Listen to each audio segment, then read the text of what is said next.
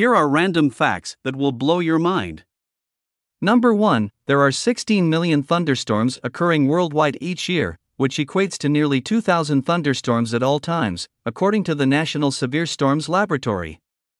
The frequency of thunderstorms you encounter varies depending on geographical location. For instance, it is estimated that 100,000 thunderstorms occur in the United States per year. Number 2. In June 2020, a 22-meter-high bronze sculpture by Belgian artist Thomas Larouille was installed in Nachtheist, Duinbergen, Belgium.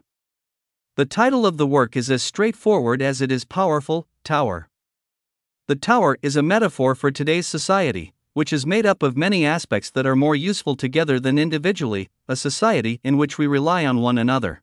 Listen to one another and find common ground.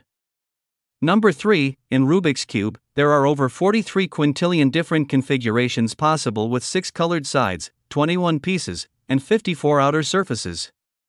More than 3 decades after the cube was created, a team of mathematicians demonstrated using a Google supercomputer bank that it is possible to solve any cube within a maximum of 20 moves.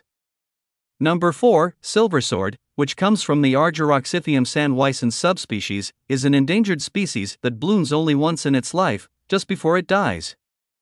According to the National Park Service, silversword lives between 3 and 90 years or more. The blooming season lasts from June to November. The flower can grow up to 6 feet tall. This species is known as the crown jewel of the island of Hawaii. Aside from its magnificent natural beauty, the flower's message to the world is patience, hence its nickname, the flower of patience. Number 5. Nicole Oliveira, a Brazilian girl, has achieved remarkable success in the field of astronomy at the age of 8, earning her the title of the world's youngest astronomer. She's been fascinated by space since she was a child, raising her arms in the air to reach for the stars when she learned to walk. After taking part in a citizen science program organized by the International Astronomical Search Collaboration, in which NASA is a participating member, Oliveira was awarded a certificate of recognition for her impressive discovery of 7 asteroids. She has also been given the opportunity to attend international seminars and meet influential figures in Brazil's space and science community. Number 6. Chrome updates its logo after 8 years. Chrome is changing its logo for the first time since 2014, and if you squint really hard, you might notice something different. From 2008 to 2022, the Chrome logo has become increasingly simplified. What began as a gleaming 3-dimensional emblem has been reduced to a 2-dimensional symbol of modernity. Number 7. On April 18, 1955, Albert Einstein passed away at Princeton Hospital in New Jersey. Following his death, Thomas Stoltz Harvey, the pathologist on duty, performed an autopsy to ascertain the exact cause of Einstein's demise, and it was determined to be an abdominal aortic aneurysm. That should have been the end of it. But for Einstein, the story doesn't just stop there. Intrigued by Einstein's genius, Harvey took the extreme step of removing and preserving Einstein's brain without the family's permission, and bringing it to his laboratory at the University of Pennsylvania. There, he proceeded to divide it into at least 170 parts, while some source mentioned 240 parts, and sliced in microscopic slivers, mounted on slides, and stained. This process took 3 months to complete. He stored a significant part for his own study into 2 jars within a cider box and distributed the remaining sets to renowned pathologists worldwide. Einstein had a clear wish to prevent his brain and body from being studied or revered. In Brian Burrell's book Postcards from the Brain Museum, it is mentioned that Einstein left specific instructions to have his remains cremated and the ashes scattered in secret, aiming to prevent any idolization. So, less than 24 hours after Einstein's passing, his family and close friends had a secret ceremony by the Delaware River to scatter his ashes. Notably, the ashes did not include his brain and eyes.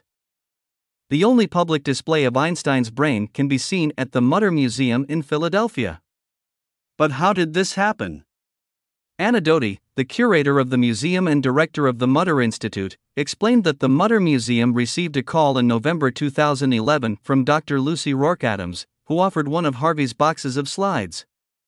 She received the slides from another neuropathologist, who got it from a neuropathologist, who got it from Harvey. The Mutter Museum was asked to create an exhibit in a short period due to the excitement around the donated specimens. Since then, the slides have remained on display, making it the sole permanent exhibit of Einstein's brain worldwide. Harvey, who later had his medical license revoked due to failing an exam in 1988, believed that the sole understanding of neuroanatomy and cellular structure was sufficient to define genius. His ultimate claim was that Einstein's brain appeared different compared to others, suggesting it operated in a unique manner. Although some of these differences have been validated by other academics, none of them have truly unraveled Einstein's brilliant mind. The pathologist may have gained insight by reading the quote supposedly present on Einstein's office blackboard: "Not everything that counts can be counted, and not everything that can be counted counts." Additionally, Harvey also removed Einstein's eyeballs and entrusted them to Einstein's eye doctor, Henry Abrams, who reportedly stored them in a safe deposit box located in New York City. Thomas Harvey passed away on April 5, 2007, at Princeton's University Medical Center. Alfredo Sayden, a professor at University of California, Los Angeles, stated on Quora that people have been saying about Einstein's brain having more glial cells, but it turns out that happens when you have fewer neurons. That totally goes against the idea that Einstein had more neurons. And most of those theories about his genius couldn't be proven. Sure, his right temporal lobe had an extra fold, but that's just something that randomly occurs sometimes. What really stood out was how ordinary the structure of his brain was. And what made Einstein's brain so special was all in his mind. What do you guys think? Feel free to share in the comments section below. If you enjoyed the video, a subscription would really make my day. Thanks, I appreciate it. See you in the next video and have a good day.